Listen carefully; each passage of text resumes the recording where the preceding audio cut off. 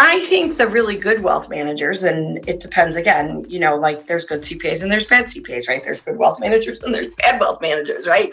I think the thing that the wealth managers have helped at least our firm to realize too is a portion of the advisory piece, right?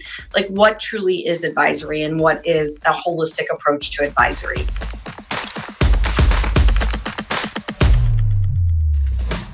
Welcome to the Model FA podcast. I am your host, Patrick Brewer. Today's guest is Jody Padar. She is a CPA and CEO, principal of Vision CPA Group. She's also the author of The Radical CPA and From Success to Significance, The Radical CPA Guide. She is an accounting ambassador and bot advisor at BotKeeper. She does a lot of stuff in the artificial intelligence world, and she also is a wealth manager. Jody, thank you so much for joining us on today's podcast. I'm happy to be here. Great.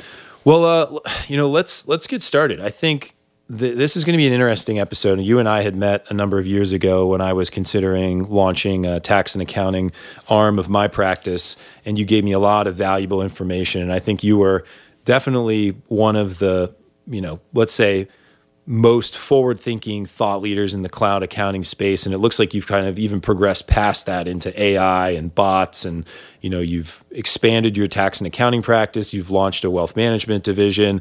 So you've been doing a lot of stuff. And I'd be curious, just for the listeners, if you wouldn't mind, just maybe give us a quick overview of kind of what you're focused on, what you're doing right now, and then we can kind of dig in from there. I think a lot of the advisors and others in financial services that are going to listen to this will get a lot out of kind of your thought process, kind of where you came from, and some of the things that you're doing today. And then we can kind of dig in and kind of, go through some of the things that'll be more pertinent to the listeners. Yeah. So, quick background on my firm is 13 years ago, I left an old school tax and accounting firm. And I joined my dad, who had a small 1040 practice at the time. I built that firm to what it is today. And I was an early cloud adopter, early social media adopter, early technology adopter. I'm always like on the bleeding edge. Sometimes it's good and sometimes it's bad. No, and I say that because, obviously you learn a lot when you're that first person through. But what a lot of people don't realize about my firm is they think because of my social status in the industry and because of my social presence that our firm is huge. But what they don't realize is we've automated so much of our work that we are down to, seriously, there are 4 of us. My partner who really runs the wealth management side, Maggie, my partner, Alex, who runs the accounting and tax side, and Lisa, our admin. And I really hang in the media spotlight, right? Like I write books, I write thought leadership papers, I speak, and I do those kinds of things. So I think, the biggest takeaway for anyone to realize after they listen to the show and they realize is that technology gives you so much power today that you can be really big and really small at the same time, if that makes sense. So you don't have to have a ton of people to do some really cool stuff now. The technology has leveled the playing field completely. And so that's what's really cool about my firm. And now, mind you, it didn't happen overnight. There's definitely been an evolution. So it's 13 years in the making, but now it's pretty cool. So as far as technology goes, how much of it is the technology that you're deploying versus, the thought process that went into creating workflows and SOPs and making sure that the staff or outsourcers were effectively trained on the systems? Like, is it really tech doing all of the heavy lifting and just pretty much handling it, straight through processing? Or was there a lot of thought that went into creating the process and the collaboration systems and all the stuff necessary to deliver, the end product? So I think because we've been at it for so long, we've always been adopting our processes, right? So it isn't, so our processes have changed significantly than an old school firm. Our processes are very different. But on the other side of it, none of the tech that we have created, we've built ourselves, right? So it's all third-party products. So we're always tweaking and reconnecting. And when I say reconnect, figuring out a better way to do it so that what it happens is we don't really change in our firm, we just evolve. And I mean that by saying it's just part of our DNA that things are going to change and that we're going to do things faster and different, which I think is one of the biggest setbacks for wealth managers and for CPAs as a whole is everything has to be changed. Whereas if you build that into your DNA where you're always changing, it's just like what we do, right? Yep. And I think that's really the difference of a radical firm versus an old school firm, is that it's the idea of change is just happening and we're just always adapting.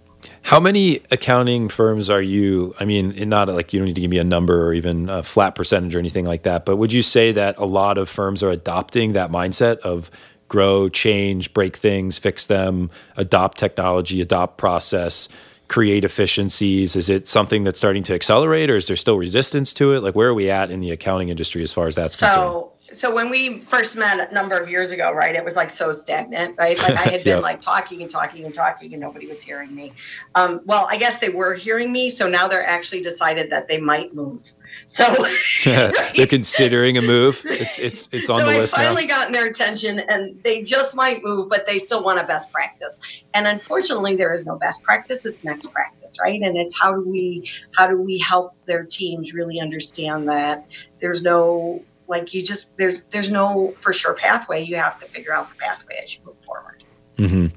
Yeah, I found that the uncertainty component of that tends to cause people to, not make decisions, analysis by paralysis. And the good thing about it is the more changes you put in your firm, the more technology you add, not only does it replace talent, but it gives you additional capacity. And with that additional capacity, now you can make more changes. And I think that's the hardest part, right? It's like when you first start that marathon, my God, the first 3 walks suck, right? Yep. But then after a week, you're like, oh, okay, like this 45-minute walk is not so bad, right? And then, you build that strength and you build that stamina so that then that change, it's not change management, it just becomes like part of your firm. And that's where I think CPAs, like, they want the promised land, but I don't know if they're ready to go through the work, right? Yeah. They're scared of the work to get there. Yeah, it's painful, just like anything. Good analogy there with the marathons, getting into the gym, and you're really sore the first couple of workouts, and then you just got to build up the muscle memory and things, and eventually you kind of break through it. But yeah, it's tough initially starting out. And I think in our industry, it's kind of the same thing. A lot of firms have been doing stuff the same way for a long time.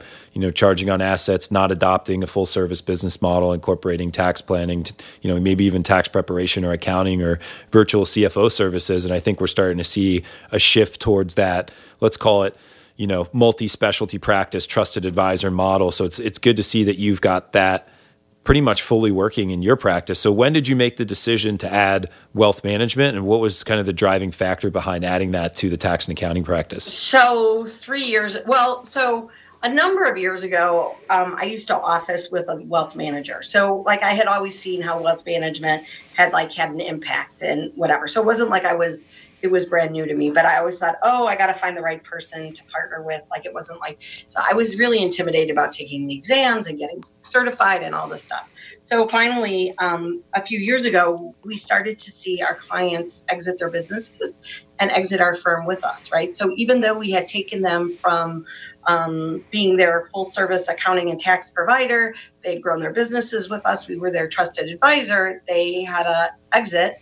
They received millions of dollars, and they now went to their wealth management and left us behind because the wealth managers were now doing taxes, right? Yep. And so yep, I was that's like, fun. Hey, what about us, right? What are we?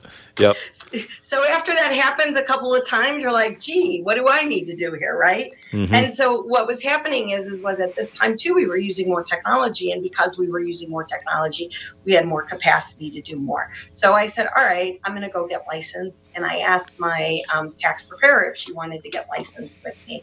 And she said, absolutely. And we both went through, the classes. And so we both got licensed, and we were with a broker dealer for a while, and now we're just an RIA. But what was funny to me is now, she loves it, and she loves it so much better than doing just tax review, which is interesting to me. So she really became that advisor. And and so the other cool thing is because of the way we're structured now is we're fee only, right? So, mm-hmm. And because we didn't have this legacy of all these assets that were, we didn't have to worry about how we were going to charge for that. asset management, what we were going to do. We had a fresh slate. And so really our business model is built on fee-only financial planning, and assets under management they're welcome to bring their assets if they want to, but we don't really lead with that. And yes, we've gotten assets under management, but we really lead with, a fixed fee, fee-only financial planning, and incorporated into really the holistic view of their personal finances, which includes their tax, their potentially a small business, and their wealth, which has been fun. So for new clients, I'm assuming that you're presenting the full service offer on the front end, and correct me if I'm wrong, and then for old clients, are you waiting for them to have some type of an event, or are you going to them proactively and saying, hey, not sure if you have a financial advisor, wealth manager right now, but we offer that service? Like, what's the process for new and current clients? Oh, so no. So since we've been licensed, we've been, I wouldn't say aggressively, but we've been going after our current client base. And last year, this is interesting too, we fired 90 of our 1040s because we said, if you're going to work with us, you're either going to do a complete financial plan with us, or we're not doing your 1040.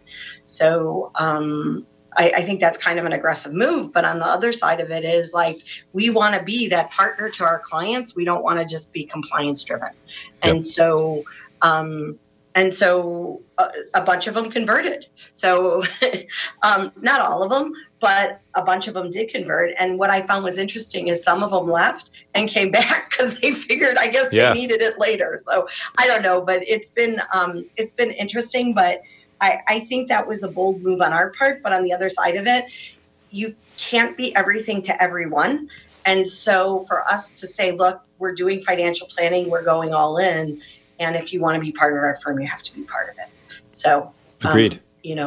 Love it. Yeah. I mean, that's what I feel like a lot of CPAs that have introduced wealth management, they start to move in that direction once they realize that it's just better to have deeper relationships with folks versus, death by 1,000 paper cuts on a 1040. So totally respect that decision. How many of the clients that you brought over would you say were working with a financial advisor, wealth manager initially, at that time? Like, was it 50%, 10%, and this was kind of a new service to them? What was that conversation like? So the sad thing is all of them, meaning they're not getting what they need from their financial advisor, right? Yep. I mean, think about that, right? So that we offered them fee only. So for an additional fee, we offered them fee only financial planning, and they saw enough value in that to come to us and let their asset manager, because that's what they see them as, not necessarily a financial planner. They see them as an asset manager, take care of the assets. And then what's happened is then the assets slowly come over, right? Because you build that trust, you help them make their plans, and all of a sudden they're like, well, why isn't my financial planner doing this, right? And then they just start moving their assets over. Nice. How much in assets, if you don't mind me asking, I mean, I could obviously look it up on Brightscope, but how much in assets have you managed to transfer from the tax and accounting side of the business? I don't know off the top of my head because I don't, that's not my... Yeah, it's not a metric. That's Maggie's wheelhouse. Yep. But it's amazing to me because what happens is like they start with a couple 100,000 and then it just keeps going, right? So piles up. It's like it's not like, okay, I'm quitting one financial advisor and I'm starting a new one. It's okay, I'm going to start working with you as I build trust, whatever. Then they slowly move all their stuff, which to me I thought was really interesting. Yeah, I mean, breaking up is hard in a service-based business, so it's probably, the relational side of it starts slow and then eventually it becomes easier to, rip the Band-Aid, I guess you could say. But that's great. I mean, it sounds like you've established kind of a fractional family office type of model, tax accounting. Are you still doing virtual CFO services as well for business owners? Yeah, we are. So we do that as well for small businesses. How does it work with, because you and I were chatting before we started recording on the idea of AI and automation and these things. How has that allowed you to, first, how are you doing it, I guess, at a high level? Because 4 people for a tax accounting and wealth management firm is a very lean staff. So, what are you automating? How are you doing it? How are you thinking about it? I think this could have broad application for the folks that are listening. Yeah, absolutely. So first of all our clients are in the cloud. You have to be in the cloud to work with us. We don't work the way I'll say small businesses want us to work it. And when I say that, I'm meaning the small business isn't driving the way we work. We tell our small businesses how they're going to work with us, right? So we have a very standardized process. We have a very standardized way we work with them. And because of that, we can scale. And that means everything's in the cloud. So we're using QuickBooks Online for small business accounting, and we're using eMoney for financial advisory, right? Yep. So that just makes it easier to start with. Then we may use a number of other apps, but then we use a service called BotKeeper. And BotKeeper is an AI company that essentially they raised $20 million by Google last year. Whoa. And minor, just small numbers. Small amount, right?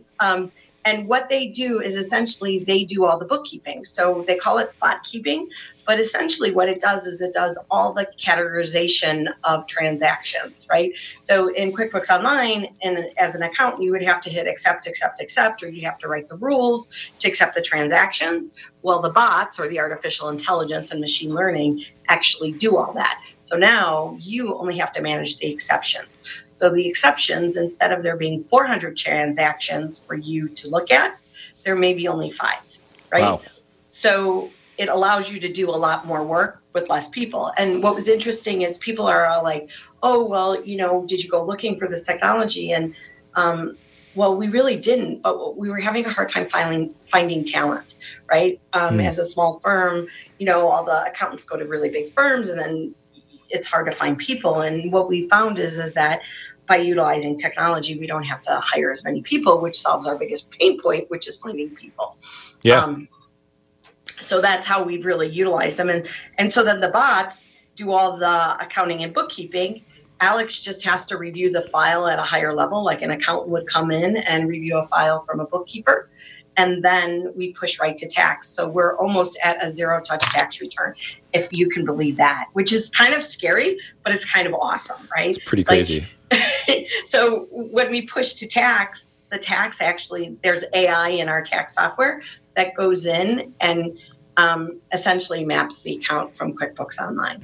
So if it knows what it is, it puts it there. If it doesn't, it says, hey, check this out, pick this line, and then and then it pushes to tax. So we're almost at a zero-touch tax return, which is kind of crazy. It's pretty amazing. What tax software are you using that has AI embedded in it? So we're using CCH Access. Okay. They have a bridge model, and they call it it's CCH Financial Prep, and that's the bridge that takes QuickBooks Online and pushes it into tax.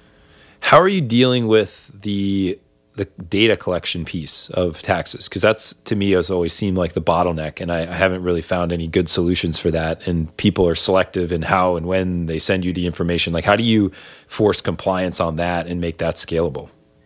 So I wish there was an easy thing for that. From a business side, it's very easy, and that we don't allow clients to work with us who don't work with us all year long. Okay. So that's like, you can't come to us in March and just say, I want a corporate tax return done. Yeah. Nope. Yeah. You're either working with us all year or we're not working with you, because you're like, that's not going to be my emergency in March. There's too much else going on. But from an individual standpoint, it's hard. There's no perfect way. Okay. I mean, you can have portals, but at the end of the day, you spend a lot of time training your clients, how to use those portals. Not everybody is user-friendly. People send you documents via text, if there's like simple, I wish I had the perfect solution for that, but yeah. I was just wondering if it existed. If you did, I'd be like, oh my gosh, she's got the Holy Grail. Hey, Model FAs, I know you're enjoying this conversation, but I wanted to take a quick break to talk to you about the Model FA Accelerator. This is a unique collaboration between us and you, where we help you build a financial advising practice that you can be proud of. We focus on the foundational concepts around how to pick a niche or a specialization, how to price your services, how to construct an offer that people are going to buy, and then how to market it and sell it in a way that'll get people to sign on the dotted line and become clients of your firm, all while giving you the information to scale and set up workflows and operational processes that will allow you to reclaim your time and build a practice that doesn't run you. So if you'd like to hear more about that, go to www.modelfa.com/accelerator or www.modelfa.com. Hover over Work With Us and click on Accelerator. Hope to see you in the program. What is your focus right now? So you've got, a 4-person tax accounting wealth management firm. It sounds like you're building this for, I don't want to call it a lifestyle business, but just a more lean, profitable business that has, it's very scalable, very efficient. I mean, are you doing that so that you can focus your time and energy on other pursuits like AI and tech and thought leadership, or like what's the reason for keeping it small? Yeah, so to me, I'm that person. I like to discover things. I'm the pioneer. I'm the one who's always pushing boundaries. But once it's operational, I'm bored out of my mind. So we have that in common. Right? That's just me. I don't know if you could tell that or not, right? Yeah, but we have it in common. Don't worry. So what I would like to do is I really like the consulting that I'm doing right now and the social media stuff and really the movement, right? Like the whole reason, my whole why has always been, it's never been about the tech. People always say, oh, Jody likes tech. It's never been about the tech. It's about making sure that as CPAs, you can have a good lifestyle. Now, I think wealth managers figured that out a pretty good while ago, but CPAs have always worked a bazillion hours a week during tax season. And that's not cool. And when I left my old school firm 13 years ago, I was a young mother. And that was one of the things that I had an issue with, is that it didn't matter how good I did, because I wasn't working all these hours. I wasn't getting recognized for my success just because I wasn't in the office, right? It was a butts in seat mentality. And so, so for me, the reason I'm excited about all this tech and about all this business improvement and process improvement and, being able to build these firms is so that CPAs can have a life, right? So that they're not working 80 hours a week during tax season. Let the computer do that work and let us go home, right? Everyone's like, oh, well, AI is going to take our jobs. I'm like, really? I'm like, maybe you just want to go home and see your family at dinner time, right?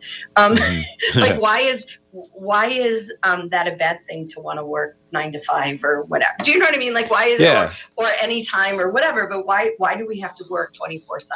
Yeah. So at the end of the day, to me, that's what it's about. It's about results and being able to have a profitable firm and not kill yourself in the process.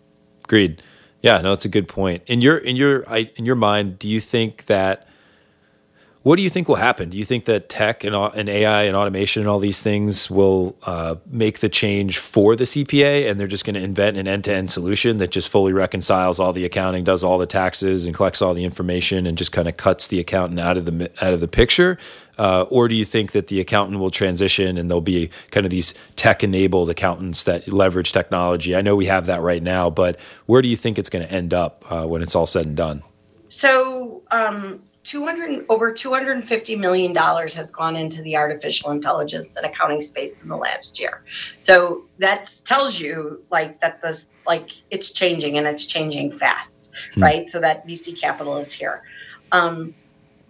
BotKeeper's positioning is that they want to help accountants be the tech-enabled accountants, and that no one can take away that person, right? And that essentially, kind of like robo-advisor, which you guys have kind of gone through already, is a robo-advisor does something, but you really need to have that person there as well, right? Yep, the human interaction. Absolutely. And so that's where I see it coming from, or coming to, I should say. Okay. Are you seeing any other unique trends, or is there anything about the wealth management industry that surprised you, or that you've been able to, take elements of and apply in your accounting and tax practice? Like, based on you integrating that service into your practice, has that changed your mindset at all? Are we ahead? Are we behind? Are we, in jeopardy of a similar thing going on? Like, where do you stand with that as far as wealth management's concerned? Well, I think the really good wealth managers, and it depends again, there's good CPAs and there's bad CPAs, right? There's good wealth managers and there's bad wealth managers, right? Yep. I think the thing that the wealth managers have helped, at least our firm, to realize too is a portion of the advisory piece, right? Like, what truly is advisory and what is a holistic approach to advisory.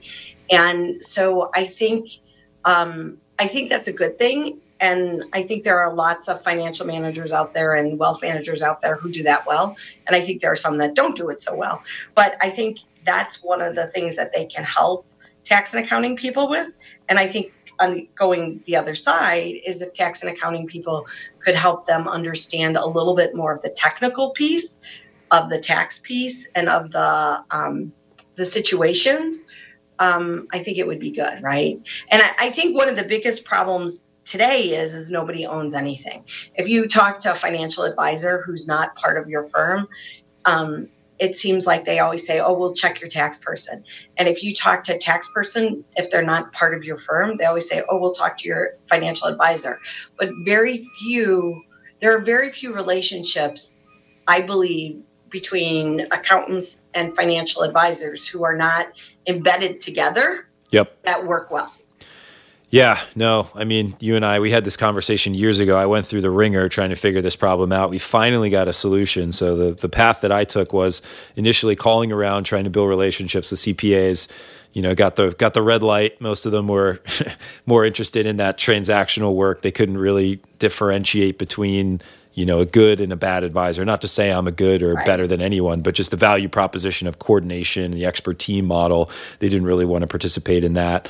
And then we tried to launch our own tax and accounting services, which has its own challenges because you got to bring somebody on, you got to pay them a salary, you got to create all this infrastructure, and somebody needs to manage and look over that process that's an expert. And for an advisor who doesn't have a background in tax and accounting, that can be pretty daunting. So, you know, that didn't work out well for us either for a variety of reasons, mostly because the person decided to just not do the work and tell us too late in the tax season. So we needed to hire somebody else in to finish it. So that was an expensive mistake. But, you know, over the past couple of months, we've actually finally cobbled together the model that I think works. You know, it's not insourced to the degree that you have it, where you've got everything under one brand, you know, everything is unified, but you know, we have an office with a CPA, a business tax attorney, you know, and we're able to handle all of those matters related to tax accounting, VCFO, you know, and wealth management. So I think that's the way the industry is progressing. And I think I'm hearing the same thing from you, is just kind of building out that expert team, insourced or outsourced, you know, hopefully insourced at some point, and then just providing better, you know, outcomes for the clients and coordinating everything. Yeah, I would agree with that. Whether you're like a CPA or a CFP or whatever your designations are or how they connect, I really believe that you really have to have that holistic approach, and that it has to be a coordinated holistic approach. It can't just be, oh, well, this is a financial advisor I work with. Yeah. You know? Yeah. What's your advice to an advisor who wants to create that approach? I mean, I feel like advisors are at a disadvantage because, you know, we don't have the background necessarily in prep and, you know, bookkeeping and those types of things. Maybe that's not quite as much of an issue now with all the tech and automation and AI that's available. I mean, what would your advice be to me? You know, now we had this conversation 4 years ago and you gave me advice, but what is your advice now, given the changes and now that you understand kind of the wealth management space? Like, what would you advise an advisor to do if they wanted to create something similar to what you and I have done? So I would say find a younger practitioner who is interested in all the tech and all that piece of it, and work with them on advisory skills. Because I think the one thing that financial advisors did right was they teach their next generation of financial advisors. And the reason they teach them is because of the way the commission structure works, right? So a lot of times if you have someone, if there's an incentive, right, to teach them how to be a financial advisor and there's a commission share on it, then guess what? That knowledge gets passed, right? Whereas in CPA firms, there hasn't always been that incentive to teach the next gen, right? It's like, oh my God, I got my own work to do, get out of my way, right? So, which isn't necessarily right, but it's just honest, right? It's reality. So what I think what is good about the financial advisory space is a lot of those conversations that if you can help that detailed tax expert, that accountant expert, learn how to have advisory conversations, then you guys can work together really well. because I think that's where they need a little bit more help. They need a little bit more help on the soft skills. They need a little bit more help on the sales skills. They need a little bit more help on the relationships side of it, and then, use them for the technical piece that you need help with. Got it. Yeah, no, I would agree with that. I think that's a good starting place for a lot of advisors out there that are looking to integrate these services. Have you noticed that in your time, are you still doing any consulting directly with tax and accounting firms and speaking, obviously doing speaking and thought leadership and things of that nature? Are you doing any one-to-one consulting, or is that you kind of move past that? No, I do a little bit of one-to-one consulting to firms, bigger firms now mostly. But yeah, because they want to get radical, right? Like they realize that they need to change and they either don't have the leadership in-house or they need help. Okay. What are you advising them on changing first? Is it changing their business model to incorporate other services to increase margins? Is it to, improve their offer through the better, use of technology and automation? Is it everything? You're like, hey, you need to tear this thing down to the studs and like redo the whole thing, or like, where do you start?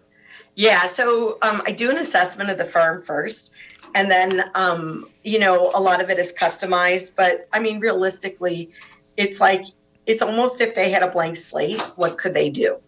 And so that's what's interesting to me. If they had a brand new blank slate, what could they do to start over? But really, we're helping them with process. We're helping them pick technologies. We're helping them with culture issues. We're helping them with training. I mean, like whatever, like they need help with, because again, they want to get to where we are. And it's hard when you're in a bigger ship. Right? Like the reason we've been able to evolve so much is because we're agile and we can move, right? But when you have to move 10 people, it's harder. You have to move 100 people, or you have to move 1,000 people. It doesn't move as fast as you necessarily want it to. Very true. What have you been doing on the growth side of the equation? Are you primarily leveraging existing relationships, getting introductions and referrals? Are you doing any online or traditional forms of marketing? Like, what are you doing to grow the firm, or is that not really a focus right now based on where it's at? So I'm lucky because of my thought leadership, my firm naturally grows, right? So because I have such a strong social presence, like I have a really good front door. And when I say that, meaning my online presence, right? I have over almost 700,000 followers on LinkedIn. So leads just come into me, which is crazy. Like, I mean, like if someone would have asked me that, I'd have been like, yeah, right. But no, leads just come in. So we're doing that. And then now we just announced actually a partnership with marketingbynumbers.io. And what they are is they are video marketing, right? So essentially it's content, but you get to do the content in your office. So like they set you up, they send you a tripod, you put your iPhone up there, they give you all the content in a transcription thing, so you're just reading it, and you get to make your own videos with your own content, which is pretty freaking cool.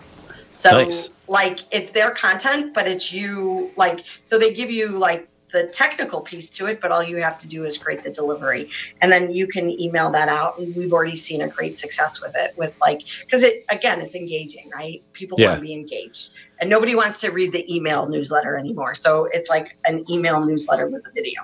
Have you noticed that most accountants like freeze up and want to like hurl themselves off a bridge if you tell them to do a video though? So yes, but because it's like in a box and it's like video in a box, they get a little bit easier, right? And they can be as stiff as they want, because right now it's only going to their clients who I say already know they're stiff, right? Just get started. No expectation for being Will Smith on camera. Clients, so what are they going to do, right? Okay. And then 700,000 followers on LinkedIn. I mean, what? I thought you were primarily specialized in B2B. Like that's more accountants than exist, I think, in the country. How are you? Like where's the reach? So I have a lot of Indonesians following me as well. No, seriously, like I'm global now, which is crazy. I went to Singapore this year I did a keynote there, which was amazing. Singapore is an amazing place. If you ever get an opportunity to go there, definitely get there. But I'm not as cool as you. I have like 10 followers, so but they're really engaged. It's really all about engagement these days. Those 10. They comment on everything. I think what it is it's just, it's a long time, right? Like I've been it's 13 years and 10 years on social, and it's not like this stuff happened overnight. It's been the same vision, the same passion, the same idea of change, the same idea of making the accounting space a better place, right? And so people connect with that, and then they share it, and then at a certain point, it's just a numbers game, right? The more numbers you have, the more likes you get, the more people follow, right? Yep, so for sure. It just becomes, it just becomes who I am. And I just got LinkedIn Live, which I'm pretty stoked about. So I started playing with that. So that's pretty cool. Yeah, I don't think my account has been authorized for LinkedIn Live yet, but we'll see. Eventually, everybody's going to get it. I mean, it's just in beta now, but pretty soon everyone will get it. Nice. What's on the horizon for you, I guess, in 2020? Where's your head at? What's your focus? Are you just going to be kind of leaning into the the bot keeper and a lot of the other engagements on the AI tech side? Or are you going to be what do you have planned for this year? So, the cool thing is I have two really great partners who manage the technical side, right? So Alex is on the accounting side, Maggie's on the wealth. So it really allows me to do what I want to do, which is going to be more media driven, more writing, may have another book out there, starting to think about it. And then speaking and just keeping to push and evolve, the radicals, getting more CPAs or wealth managers involved in getting radicalized and changing their practices, because why not? And the thing is it's like you have a choice. You can change or you can not change, but if you don't change, what's going to happen? So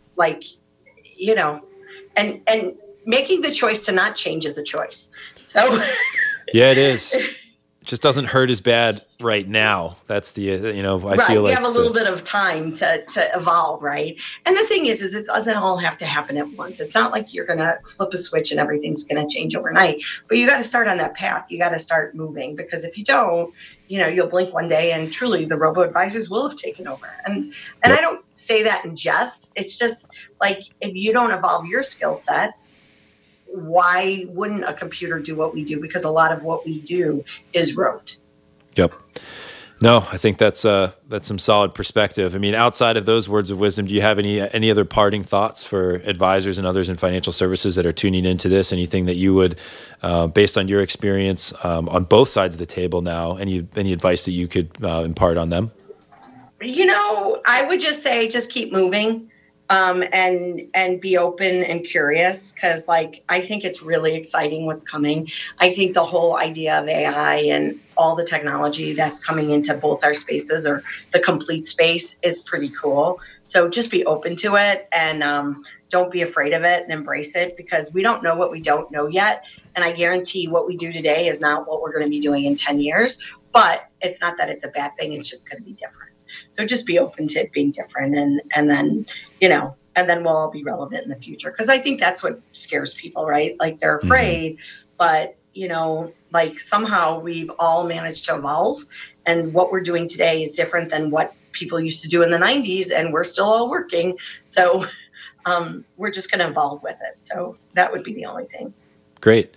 Well, Jody, thank you so much for your time and all the success that you had. It's really impressive. It's good to catch up, and hopefully I'll have you back on maybe in 4 years, and you can tell me how you have 20 billion followers, and we can just check back in on all the robots and things that you oversee. But thanks again for coming on the podcast and giving our audience some words of wisdom. I'll talk to you soon. Thanks so much. Great. Thank you.